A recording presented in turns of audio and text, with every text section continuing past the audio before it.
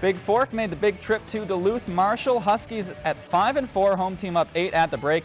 Second half, Gianna Neepkins atop the key buries the three-pointer. The Huskies answer. Number 3, Madeline Shandorf lives up to the jersey number. Then Natalie Haley with a triple as well. But Duluth Marshall had it going all night. Grace Kirk, the three-point play the hard way.